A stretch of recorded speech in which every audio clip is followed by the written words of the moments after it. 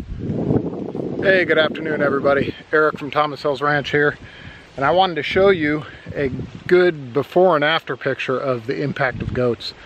I've had several areas where I've hit not only the grass but the thorny vines, whether they be the multiflora rose or the blackberries or what's the other one? Greenbrier, which I don't think has thorns, but nonetheless.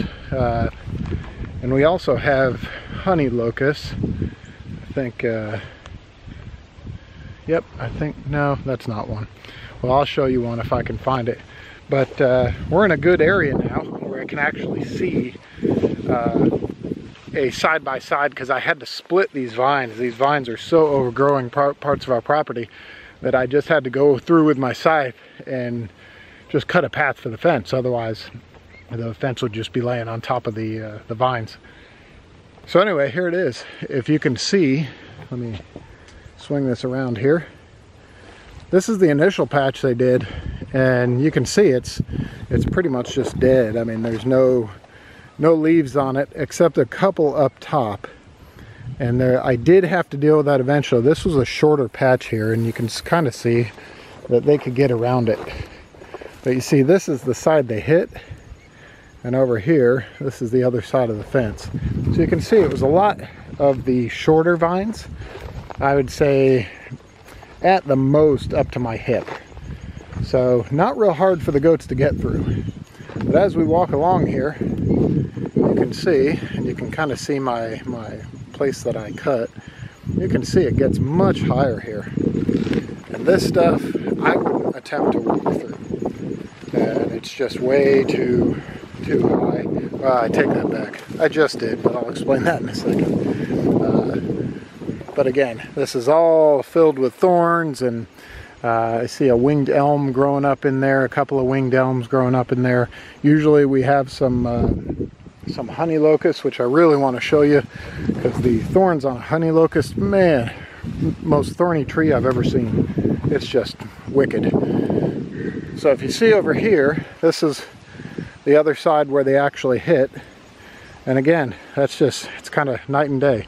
Here's what it did look like, and here's what it does look like. And again, you see at the top, there are a couple of leaves there where they just couldn't get to, and I think they felt uncomfortable getting to, which this paddock, it's a little smaller paddock, and they either ate or trampled the grass, and I was getting kind of uncomfortable. I didn't want to keep them in here longer. But there was this big patch in the center that they couldn't get to.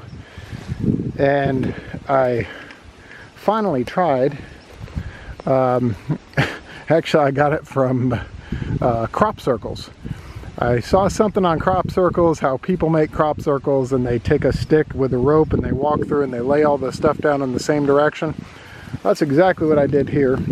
I walk over to my stick, but I basically lowered it for him.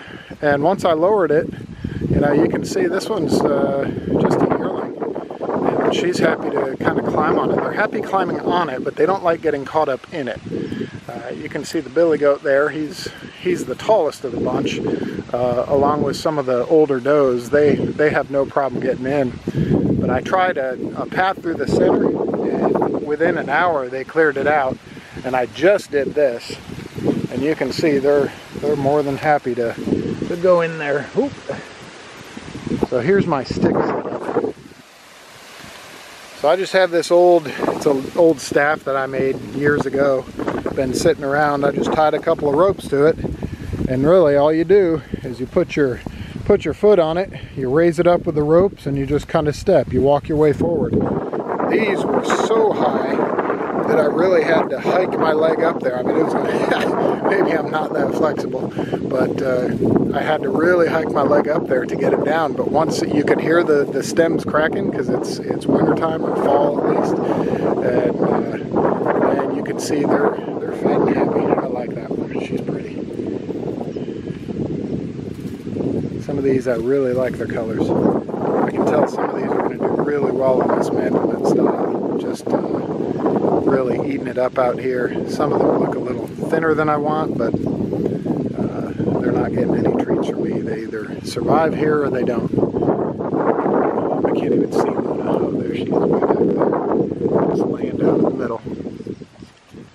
So on a beautiful fall day, hopefully we're getting some cooler weather here. We had a couple of days in the 70s, and hopefully we'll get a cool front. I can feel something blowing in. It's supposed to rain, but I think it's only like a 10% chance. So we're really enjoying our I guess warmer fall weather here, and hoping for some colder weather. Anyway, God bless, and we'll see you next time.